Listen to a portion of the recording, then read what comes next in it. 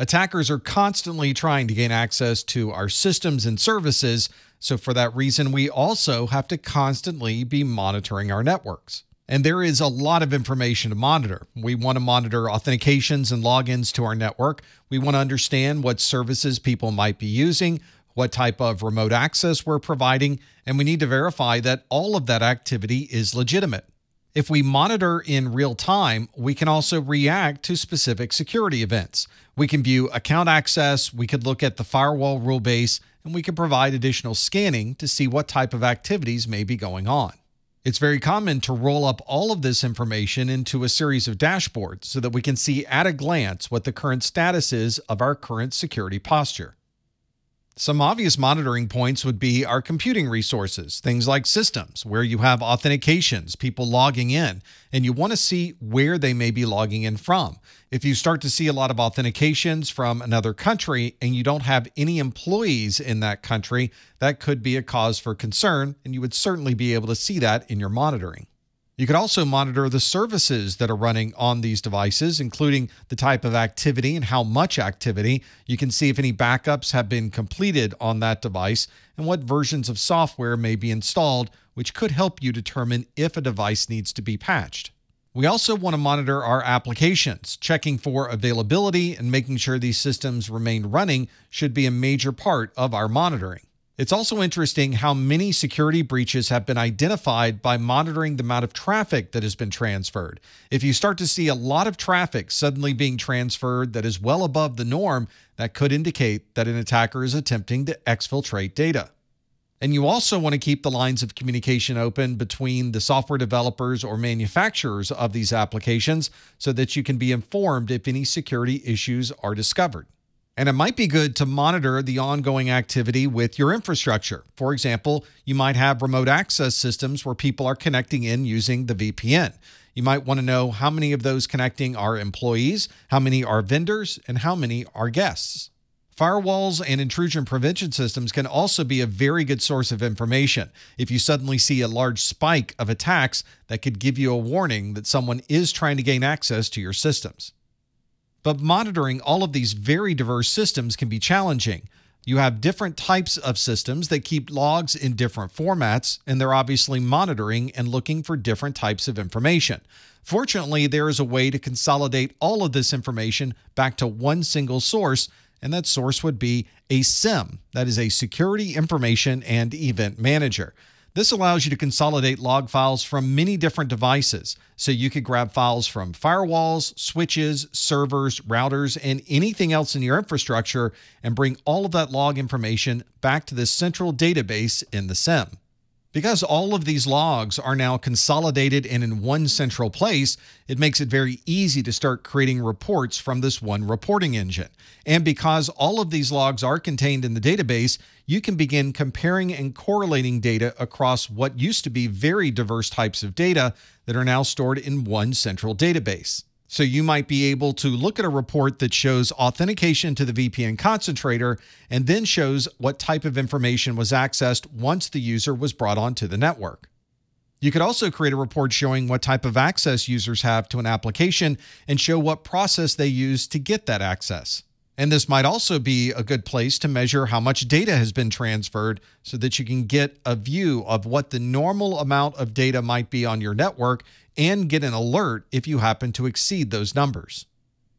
Information technology professionals are discovering new vulnerabilities every day, so it's very useful to know what systems on your network may be susceptible to these specific vulnerabilities. Add to that challenge the fact that all of these systems that we're using tend to be constantly in motion. Our desktop computers don't tend to move very much, but our laptops, our mobile devices, and our tablets are constantly in motion. This makes it very challenging to be able to keep track of what type of vulnerabilities may exist in those systems. For that reason, many organizations have software and systems that can constantly scan all of the devices on their network and report on interesting metrics. For example, you could see what type of operating systems may be running on these devices and what versions are installed. You can see if there are particular device drivers installed and what versions they may be running. You might want to see what applications are installed on a mobile phone or a laptop computer. And you may be able to get a report on potential anomalies that have been identified and put into the logs of those devices. The scanning process can look for a lot of information, and it usually creates a mountain of details. The goal is to grab as much information as possible and store that into a database, where later you could create some very detailed reports. These reports can contain extensive information about the status of these systems on our network, and very often we're looking for reports that can give us a clue of what to do next. We refer to these as actionable reports.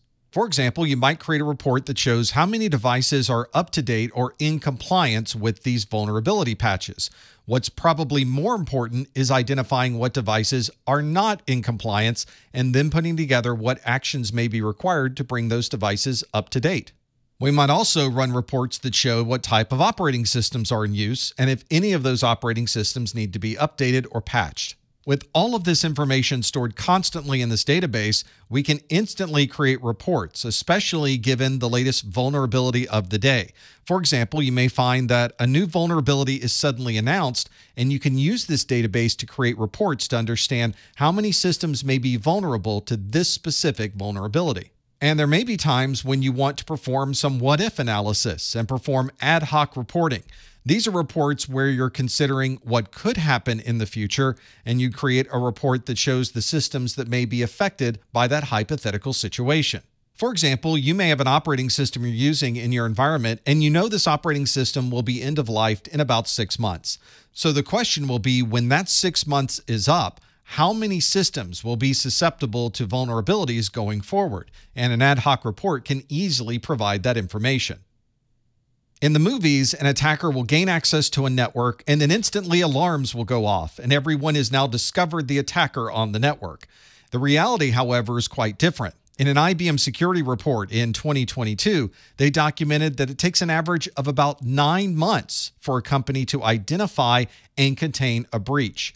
During that 9-month period, the attacker is inside of the network, looking at other systems, gaining access to applications and resources, and finding their home inside of your network. This is just one of the reasons why having a very long-term backup strategy is so important. You never know when an attacker may gain access to the network, and they may be sitting in your network for months or even years before they're discovered. In some organizations, you may be mandated either by state or federal law to collect data over a certain amount of time. That's to not only provide information about how the business is performing, but it's also used from a security perspective to understand what may be happening with attackers inside of your network.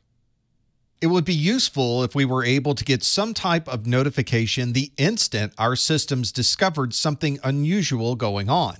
For example, one of these alerts might be an increase in authentication errors, which could indicate that an attacker is trying to use a spraying attack or some other type of brute force to gain access to someone's account. Or perhaps suddenly there is a large amount of data that's being transferred out of your data center and onto a site that's on the internet. That type of activity should cause an immediate alarm or alert so that someone can look into what that type of traffic might be. You can probably think of a list of many different things you would like to know about if it ever occurred in your environment. That type of actionable data should result in some type of real-time alert so that people can look into what's happening on your network and understand if this is legitimate traffic or if it could be an attack. Instead of simply showing this information on a screen or waiting for someone to come in the morning and look at a report, you can inform someone immediately with a text message or SMS, or maybe you send an email message so that they can see more detail about what's happening on the network. And if you're part of a security operations center, you can have a separate group of alarms and alerts that are specifically for the SOC. Once an alarm is generated, it may be important to react to that alarm, and one of the most common reactions is to quarantine that system from everything else on the network. This would prevent an attacker from gaining additional access to that particular system, and it would prevent anyone on that system from then jumping out to other devices on the same network. The challenge, of course, is making sure that these alerts are accurate, and this is an ongoing challenge for anyone trying to put together alerting or alarming.